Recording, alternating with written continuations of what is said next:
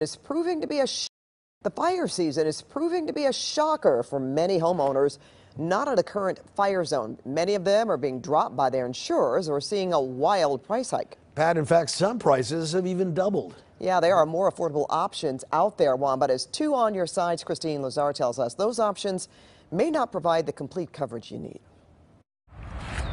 Heather Braca lives in an unincorporated part of Chatsworth. Back in the spring, she got this notice that her home insurer was dropping her. We actually didn't find out we were getting non-renewed until we tried to refinance, and they needed a copy of our renewal policy because it was almost up. Braca had her agent call around for a new policy, but everything she could find was more than double what she had been paying, which was already almost $5,000 a year. It just seems unfair that somebody can charge you for a year, you don't have any claims, or you haven't paid anything out, and they basically get to take that money, and you don't have insurance. Braca ended up on the California Fair Plan, which is for Californians who can't find coverage through the private market. The maximum limitation is that they will only cover up to $3 million in total value for each property, which doesn't always provide full coverage in high-priced areas of Southern California. Carl Sussman of the Sussman Insurance Agency cautions many area residents are likely underinsured,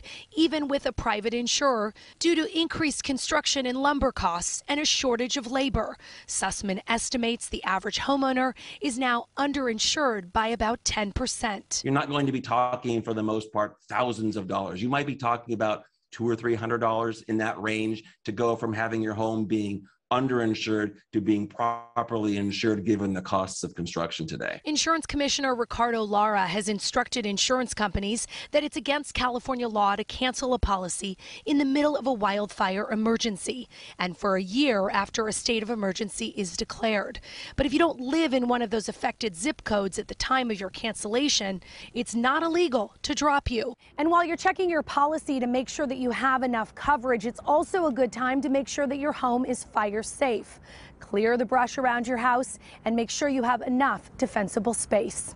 In Chatsworth, I'm Christine Lazar, CBS 2 News.